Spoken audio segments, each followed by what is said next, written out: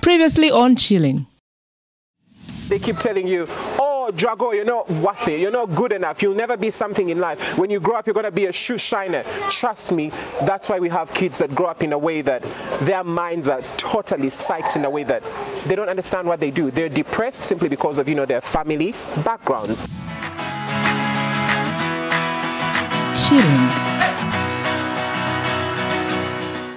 Yes, guys, it's Tuesday and welcome back to Chilling. Now, if you're just joining us, I don't know where you've been. Have you been living under a rock? We have been here with Joram since last week. My incredible guest.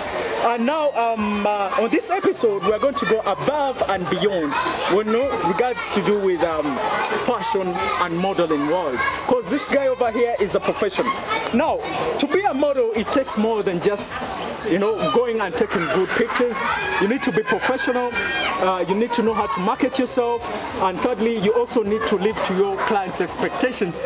Now, I'm still chilling with a cocktail of personalities. He's a former pageant coach who has mentored over 1 million of girls, and some of them have turned out to be superstars. Man, Joram is still here with me, and he's also the CEO of Joram Model Management, and also a creative director, perhaps. Yeah. Am I right? You're right. How are you doing, man? I'm very well. I want to first talk about your fashion sense. It's always so interesting and intriguing. I mean, what describes your fashion? Daring, timeless, bold. Woo! 3 words. Exactly. Daring, timeless, bold. I love to stand out. I don't like to blend in. Okay. Yes. I'm the kind of person whereby if it's an event, you must notice that I'm around. Whether you like it or not, you will notice that, oh, Joram is there. What has inspired your look tonight? Of course, I know GAM, you're promoting your own brand. Exactly. I'm promoting my own brand, my own baby, yes. This is great. Now you can just start together. This blazer, it's African, authentic. What has inspired it? And who makes this? Do you make Actually, this one was made by myself. I have my special tailor. Like, I just told them I need A, B, C, D, and then that's it. Is that something you've just recently added on your CV? I'll say yes. You suppose I should have mentioned some about it. I didn't know. I would say yes. Like, I have an eye for details, so I'm the kind of person that dresses based on the way how I feel. Like today, I woke up and I wanted to, be a little bit African, but retro at the same time. Be very modern. That is why I'm wearing very, very damaged jeans down there. Like, I'm very bold. I don't like boring. I don't like boring people because I perceive you the way I see you. Take me through your closet. Let's just take a quick run through your closet. What do you have most in your closet apart from boots? Boots, I know, and you have certain blazers too, colorful ones. Yes, I used to do blazers a lot. That is why, like, today I decided to actually do a blazer as well. And then trench coats, but then trench coats are out. Like, I had to drop those ones. But now I'm into kaftans a lot. That is why you will see me wearing daring, long, flowy clothes. How about my look? What do you think about my look? Come on, let me start and show you. What do you think about my look? Not bad. I'll say not bad. Come on, do that. On a scale of 1 to 10, I'll give you 5. Oh, $5 for me. I will give you 5. So I was still telling you about my closet. So I have so many kaftans, I have so many robes, I have so many jackets. Extremely, I don't even know how many colors that I do have. And I'm a fan of denim. Like, I like to wear denim on denim because it's very timeless. I can wear it when I'm going to work, to parties. It's just about accessorizing them with neck pieces, bow ties, and then I'm good to go. Denim. What do you think about embracing African? I mean, Africa is the future. The campaign has been on Africanism. Africa is the future. Because you just mentioned of a Western brand. True, but at the end of the day, you don't have to throw it in people's faces that, oh, I'm pushing Africa, I'm pushing Africa. I mean, we're Africans. That is why if you're wearing something African, accessorize it with something very modern, very retro. Don't go the whole way African because you're African. I mean, you're black already, so don't put it in our faces that you're pushing the African agenda so much. I'm not saying I don't like people that are Africans. Okay. I'm an African. Let us address fashion, because a lot of people, young people, have tuned into this program right now. I know, because to learn much about fashion and modeling. Do you think, according to where the industry is shifting towards, has it registered much progress in regards to past years? Yes, because right now we are living in a generation that is raising international working supermodels. I mean, look at Aamito Lagum. Whoever knew that one day Uganda would have a girl that is working in London, Paris, Milan, New York. Look at Aamito, Aamito, I've mentioned Aamito, Akello, Patricia, Paul Mwesigwa, Akello, Joy Winnie. We just, sent a girl to South Africa like 3 days back. She's now with Fusion. And then we have Aliette, Ayak. We have like 7 international working models at the moment. So the industry is growing. You realize that the market here in Uganda is very commercial. Like the business here only accommodates it accommodates people that are, the door-to-door faces. That is why on billboards you see anyone as a model on a billboard. But then I've set the bar so high that I don't just want to look at what is going to please Ugandans here. So you're trying to tell me that you have noticed that the face of modeling industry is changing? It has changed. It has changed. Our godmothers of fashion, Sylvia Wari, Santa, name it all, they did their part. And right now, we are building up from where they stopped. And we're doing a very good job. What has been the reception so far? I mean, to the kind of work you're doing. What has been the reception, especially from those big names you've mentioned? Oh my gosh, the reception is very good. Right now, Uganda is like the future. All international agencies, scouts, casting directors, they're constantly looking at Ugandan models, which is a very good plus. You understand what I'm talking about? It's a very, very big plus. Because, way back, you would say, I'm a model, and the first thing that will come into someone's mind, they'll be like, oh, that's a call girl, that's a call boy, oh, that's a hoe. Like, it was one of those professions whereby people feel like, I can't even let my child actually go into modeling. But the perception right now is changing. Yes, we still have people that still have that mentality of, models do A, B, C, D, they're not serious people. Teba, Soma, hello, I went to school, I have a degree. And which is in urban. Exactly, urban planning. I said it, urban planning. Has nothing to do with fashion. Nothing at all. So nothing at all. You did a degree, yes, which so much opposes fashion and modeling. I started something completely. How did you end up in this field? I did urban planning simply because the person that was paying my tuition then, they wanted me to work, in a government office. They wanted me to work in KCCA. They wanted me to be, a physical planner, work with surveyors, engineers. But then my passion was very different. To me, my passion was to, be at New York Fashion Week, Paris Fashion Week, London, Milan, work with big designers, Gucci, Armani. Like, I didn't see myself sitting down in an office, working from 8 up to 5. I wanted a job that would let me travel the whole world. I wanted a job that would let me do something that, when I wake up, I don't dread going to work. Because that's what I do. Like, I wake up every day and I'm excited about what I'm going to do. I feel like I'm enjoying everything. So urban planning, it was a great journey, but I don't see myself doing that anytime soon. Your management, your company has been reported to have at least more than 200 models. But I mean, what is the description? What is your description of a bankable Joram model? Take me through the casting. Like, who are these guys that you're looking at? Okay, I will say this again. I'm very particular, extremely particular. That is why the word is out there that, oh, Joram is very strict, Joram is very harsh, Joram is very tough. Because the kind of model that I'm looking for is not the typical model that Ugandan people are going to embrace. I'm looking for that high fashion model. I call them the high fashion models. I'm looking for that one girl that if you see her on the street, it's going to take you like 10 days to see another girl that looks like her. I don't want to see Drago and then walk down the street and feel like, oh, the guy looks like Drago. Because the international world right now is embracing people that are different. The more weird, the more, I would say weird because here people describe them as ugly, as weird, as, oh, but no, but there's that movement that is on right now with melanin girls, with melanin boys. The darker, the better. So that's what I'm looking at the moment. I'm looking at models that can walk past Uganda. Because, to be a professional model here in Uganda is, I'm not going to call it a job, because jobs don't come every day. But then sending models to work in Paris, New York, London, Cape Town, all these major capitals of the world, they wake up every day and they have castings, they're going to jobs, they're doing A, B, C, D, all those things. So I've ever been a model before. I exactly understand what you're talking about. It's hard. It's very tough being a model here. Like, I know so many people dream of being models here, but it's tough. tough. So very tough. People that end up on commercial billboards and advertisements, do they also pass through a scheme like yours? Like, do they pass agencies to represent them well? They do, because I mean, I can't just be there and say, oh, I'm only targeting New York, Paris, London, and Milan. Yes, that's my biggest forte at the moment, but then we also have a different board. We have a board for kids, we have a board for commercial models, the ones that are not too tall, but then plus size. Exactly. We're also opening up a plus size division, but we do have plus size models as well, because you know, clients here are very different. The clientele in Uganda is structured in a way that they want normal looking people. They're not going to come to you and tell you, oh, I need a girl that looks like Aamito. No, those ones come once in a while, but then they'll come to you and tell you, I need girls that have curves, I need girls that look like Anita Fabiola, I need girls that are exotic. That's what they want. You're a professional in this field. You understand exactly that semi-nude photos are extremely commercial, but because of our government came up with the anti-pornography bill. Do you think that has somehow affected our industry? Is it somehow retarding it to a certain level? Okay, some models just go the extreme way. You know, like some people are desperate to get attention.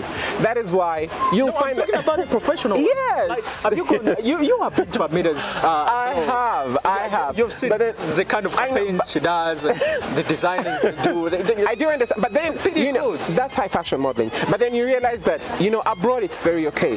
Like if I'm going to advertise a glass, all I need is to show a glass, but then I will feel like probably a girl being nude. Listen, okay. Okay, in Uganda, it's not. They've not yet embraced it. But then it comes back to how do you do these shoots? Like some people do.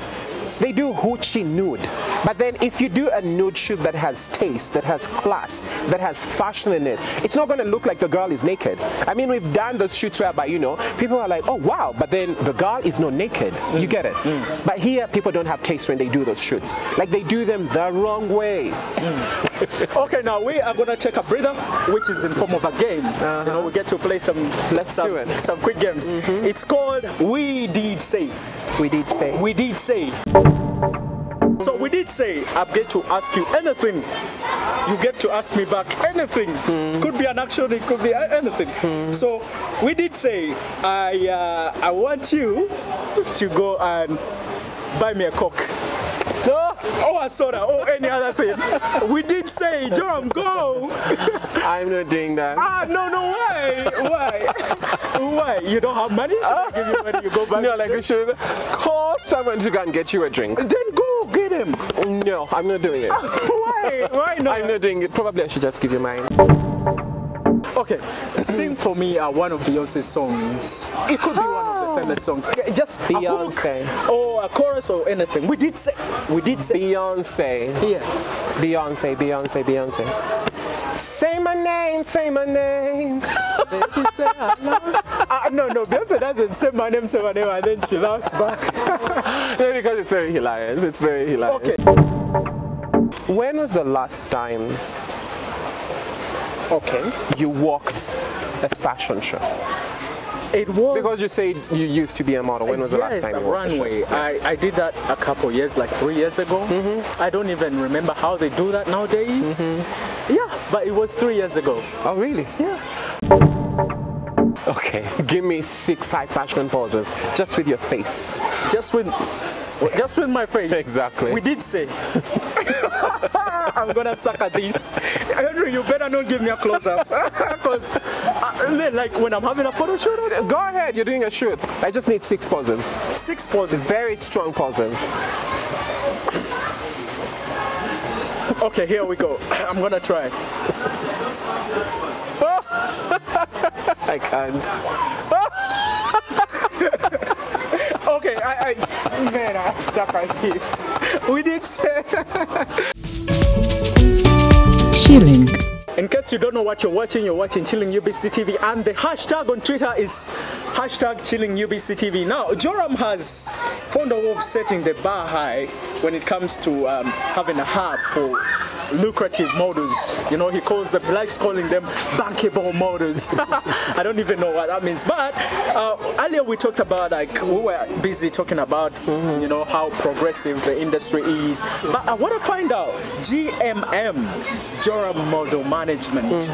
Last time I checked, you had prospects of making it a continental management company, and also sort of coming up with a reality TV show that can, you know, give people a window on how, you know, things are done, how the modeling industry feels like. How far have you gone with that? Okay, internationally we've done very well.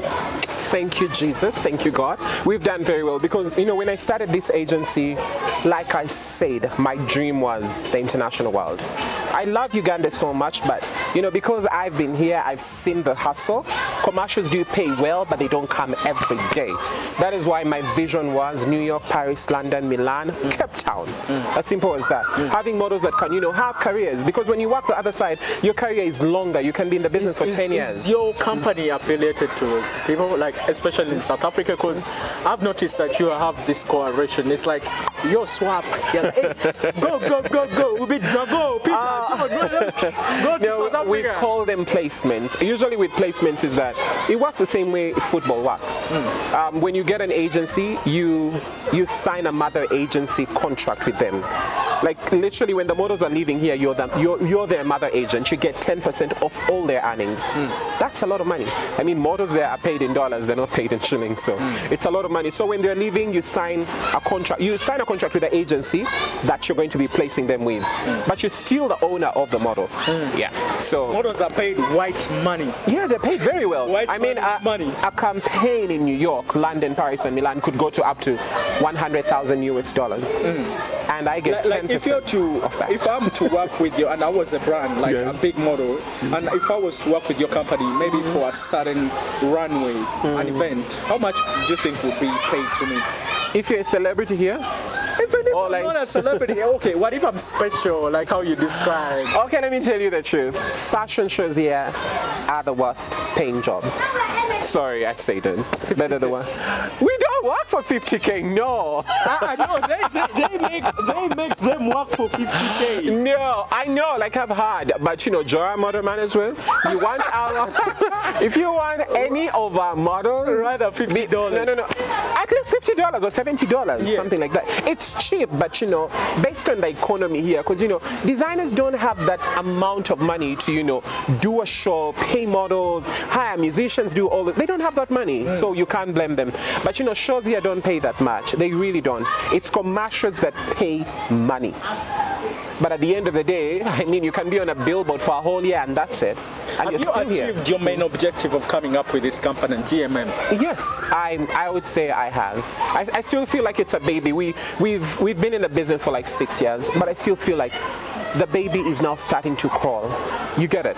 It takes time. I mean, all these big agencies working, whatever, all this time now the baby's starting to crawl. It's starting to crawl. But I mean, I'm thankful. You'll notice that, you know, look at Elite, IMG, DNA. These agencies have been in business for like 40 something years. Has also been established for now how long? 5 years. I'll say 5 years. Professionally? Yeah, professionally 5 years. I would say 5 years. But I feel like we are now just starting to crawl.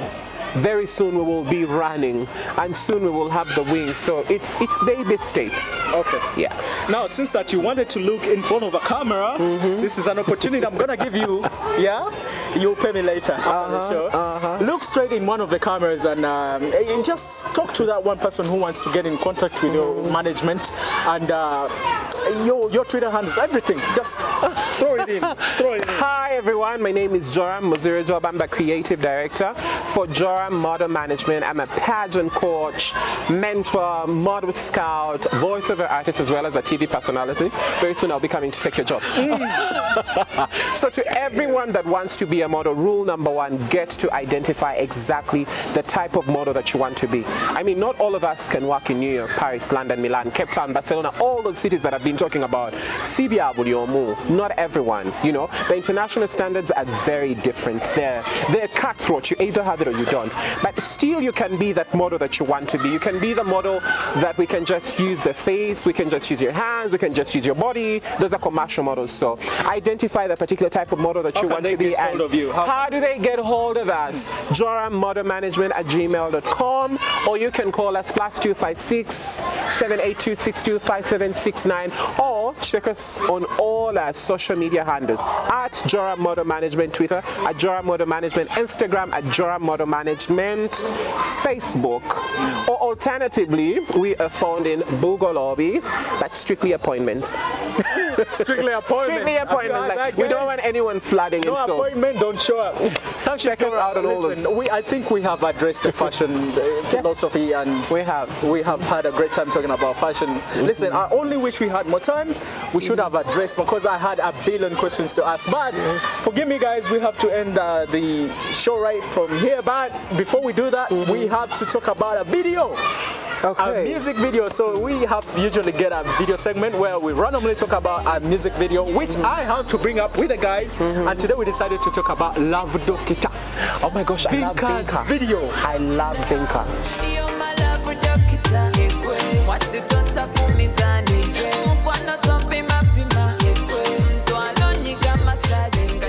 I'm a huge fan.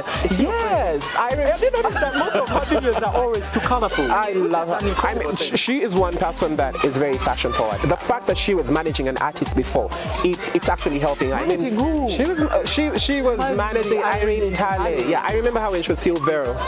So I do remember Vinka, and the fact that she used to manage Irene Tale, she studied the business. You know the word. She knows exactly what it means to you. There were allegations that she was a better replacement of Irene. I don't want to talk about that. Hey, it was in news. Listen, you're not going to be quoted. No, I don't. But I feel like she's really doing well. She is. As an artist. She's doing very well as an artist. Besides her fashion aspect, I think she's doing well as an artist, because in my iPhone, I'm hooked up on her songs. I love Vinka. Even if without watching the video, I would listen to a song and I fall in love. I do. And I love the styling in the video. I love the clothes. I love the way she dances. I love, the colors in the video. I'm hooked. Love Doctor. I've listened to that song like so many times. Yeah. So many times. So I'm a huge fan of Vinka. Huge fan. She's so little and so adorable. I know. And she's gonna do well. She's a threat. She's a major threat. If got in time, you think she'll do well. She'll do very well. The fact that she used to manage an artist before, usually when you go to do something, when you've studied it, it works out for you. And it took her time to study whatever she's doing. Music label. Yeah, Songs Avenue is amazing. So. Great. Love Doctor wasn't the first video you saw. No, there's also Malaika. But I love Doctor more because, I would say the styling there, I know Tazibon did the styling. Kudos, Tazibon. He did the styling, but there's something about that Love Doctor song. It takes me back to, those days where we would watch music videos and feel like, oh, wow, we have an artist, we have a star. Okay, Tony's going to pass the present over. Hey, look. I got you something. It is a strong man and tall. Oh wow, and just African. Like me. I know, right? This is one thing I love about African. Thank you. I hope you very, like it, very, man. very. I love it. I love it. I'm going to use it definitely. That's a key holder, man. I love it. I'll finally have a new key holder. Listen, man, thank you very much for showing up. Thank you so much for having me. It has been an amazing interview, and I wish we could do this again. Thank you. Whenever I call you. Thank you. And you are doing great wonders. Thank you. With this whole modeling thing. And you have totally changed the aspect on how people perceive modeling. God is good. How people look at models. And hey, look, you have international brands. I know, right? At the center, those as well for now. Oh, by the way, there's one thing that I forgot to tell you. Yeah, what? I produce fashion shows as well. Really? Yes, I produce literally all the biggest shows. Who I said before that fashion shows I mean, they don't make that much, but I produce literally most of them here. But me, I recommend most what you're doing chilling with the beauty pageant, the Miss Uganda beauty pageant. I mean, I've seen footage, raw footage of you when you're, at boot camp and how you tap on these kids. Damn. Yeah, I also love pageants so much. Like, I'm the kind of person who loves to see a duck be transformed into a swan. Okay. Yeah. Thank you very much for chilling with us, guys. The hashtag was ChillingUBCTV. I have great fun, and we have talks and played games and exchange gifts. Joram has been an incredible guest. He is the CEO of Joram Model Management and Creative Director. He's a very talented young man, and he wishes nothing but the best for the fashion industry of Uganda. Thank you very much. I have been chilling at Napalej. It has an exotic name. And I've given us drinks, and I've done very well for giving us this space. So thank you, Tony, and thank you, Henry, and thank you, Herbert, for being with me at the fields, and thank you for doing every single one. I also want to thank Kwanzi Classic, and most importantly, you, the viewer who has been home watching the entire time. Now, Chilling is going to return next week on the same date, on the same time. Go on YouTube and go on Facebook. Like our page and subscribe on our YouTube channel. Thank you very much. This has been Chilling. I'm Drogo, always your host. See you next week. I love you guys. Next week on Chilling. The birth of the Kalashnikov did not give birth to war. Do not be fooled. Neither did the uprisings of the protesters marching change any verdicts for any trials. We are not in control. Martin Luther King did not bring freedom for the westernized slave men, and Mandela, in my opinion, did not do anything for his kinsmen. Chilling.